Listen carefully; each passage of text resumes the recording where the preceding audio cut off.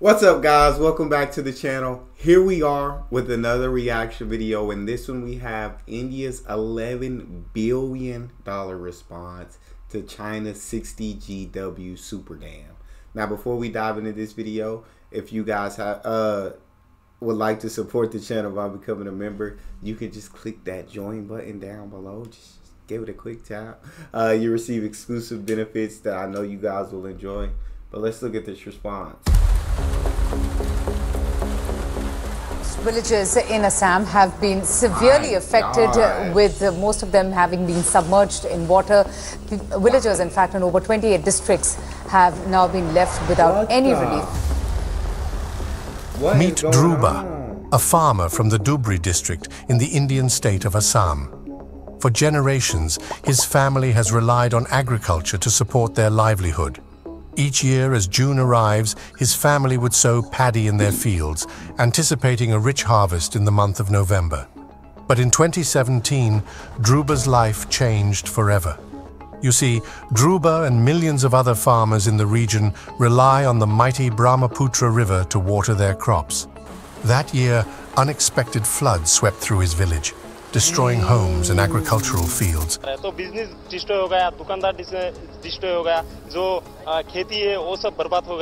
Dhruba lost everything. After the Indian army pushed back the Chinese from Doklam Valley in 2017, China had suddenly stopped sharing crucial water level data with India. Without this information, India was unprepared for the floods that followed, leaving 300 people dead and millions more suffering.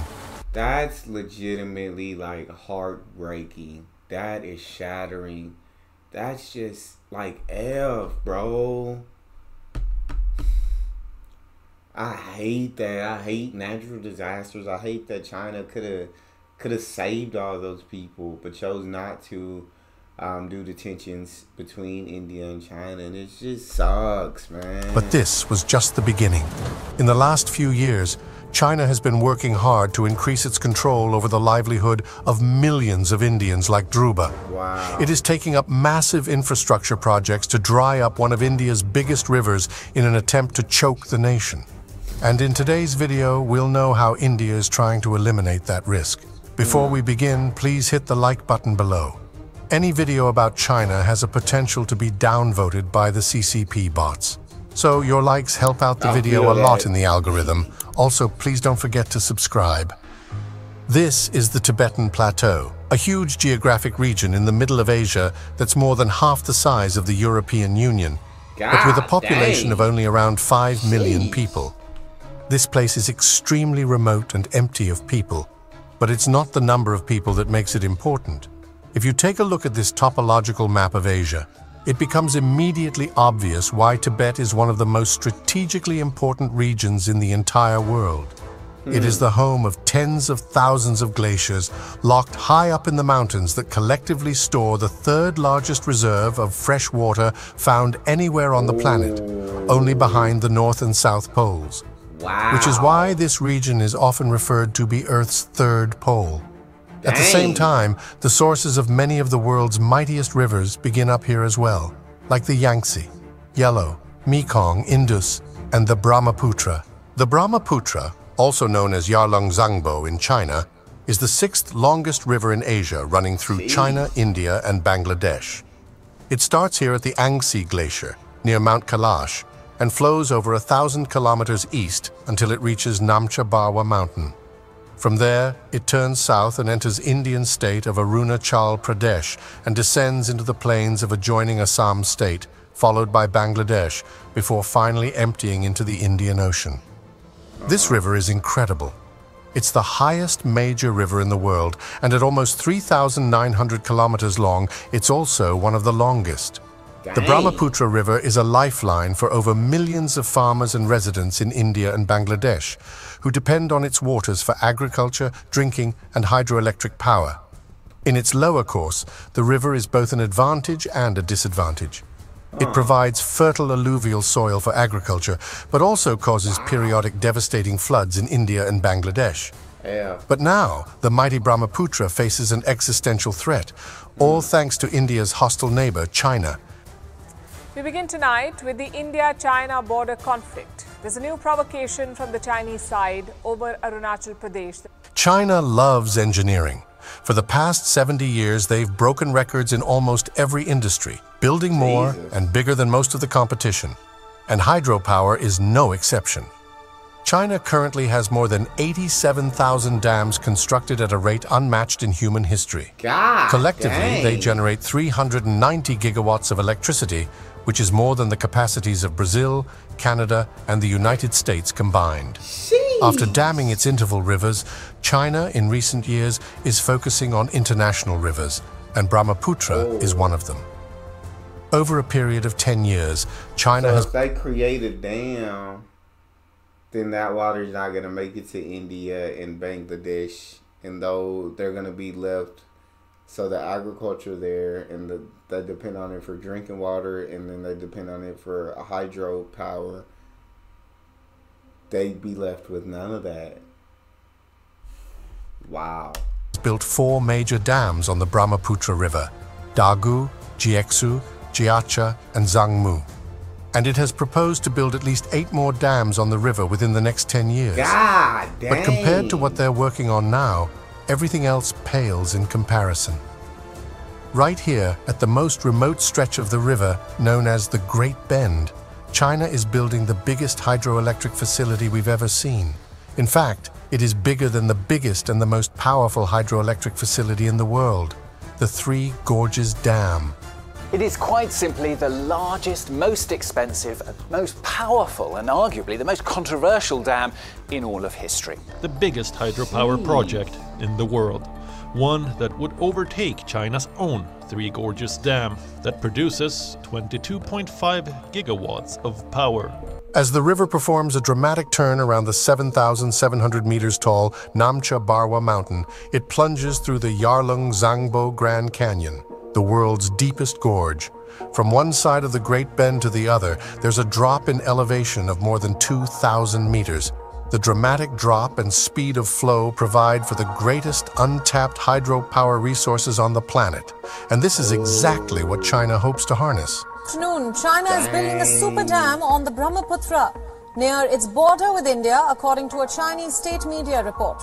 Although details are extremely limited, but there are 2 ways they could do it, and both of them have problems.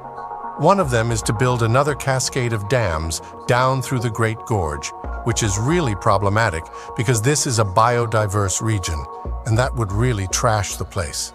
The second, and likely preferred way, is to drill an enormous tunnel through the Namcha Barwa Mountain, from the highest reach of the river to the bottom reach of the river.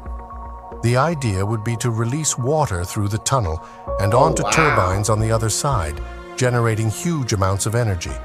If completed, this massive project has the potential to generate more than 60 gigawatts of power. That's 3 times as much as Three Gorges Dam, the biggest in the world today. Pulling it off would be an engineering triumph, even for China. One of the many challenges of building here is just how inaccessible... That's crazy. That much power? This place is. Until recently, there wasn't even a major road that ran into this county. Even getting the construction materials up there would be something worth celebrating.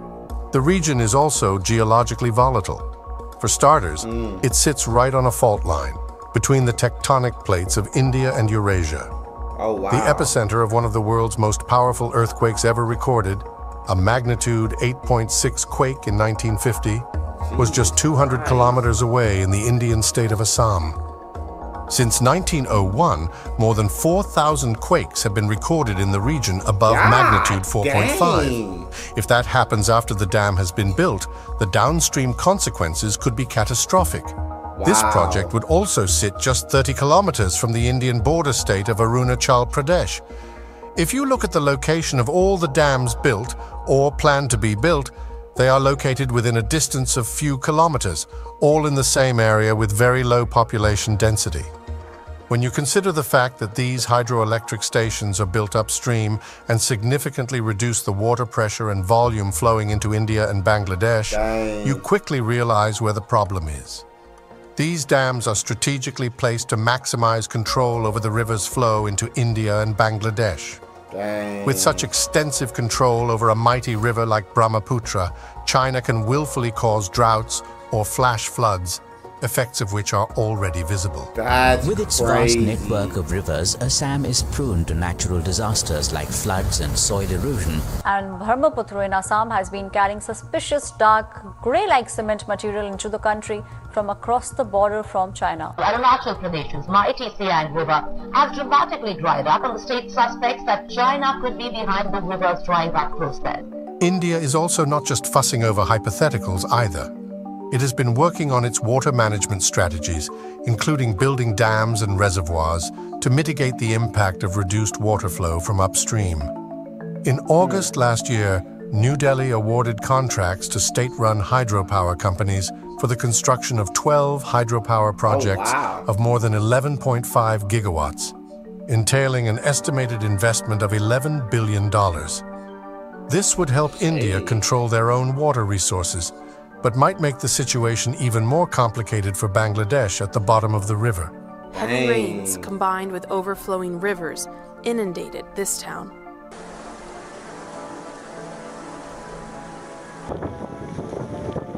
Heavy rains have caused some of the worst flooding in 2 decades in parts of Bangladesh and India. At least 57 people have been killed and 2 million left stranded in northeastern Bangladesh. In addition, there's another factor in India's favor. Although China's massive dams will reduce the water level significantly, they cannot wipe out the river system in its entirety. Fortunately for India and Bangladesh, the Brahmaputra River is fed by numerous tributaries spread across the region.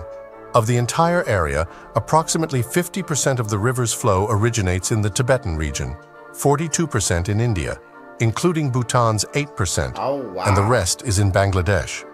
These tributaries are crucial for maintaining the river's flow and supporting the diverse ecosystems and agricultural lands in northeastern India and Bangladesh. This all speaks to the bigger problem underlying everything: geopolitics. If one country controls the flow of water to another, they hold a huge geopolitical leverage over its neighbor. For China and India, that's a major cause for concern. The two countries already have a difficult relationship, thanks to border disputes and competition for resources and political influence. The future of the relationship between India and China is just one of the many questions surrounding this mega project. But the important question left is, what do you think? Will they actually manage it? And what will the consequences be for India and Bangladesh? Share your thoughts in the comments below and make sure to subscribe. I wouldn't like the thought. I guess if I was in India or Bangladesh, I wouldn't like the thought of China being able to control how much water is coming down, I guess, at the end of the day. Even though they can't fully stop all the water from coming, it seems like they can significantly reduce the volume that does come. And I wouldn't like them being in control of that at all. Let me know what you guys think, though. That's all we have for this video. If you guys enjoyed it, please make sure you hit that subscribe and you like the video. Also, check out this next one.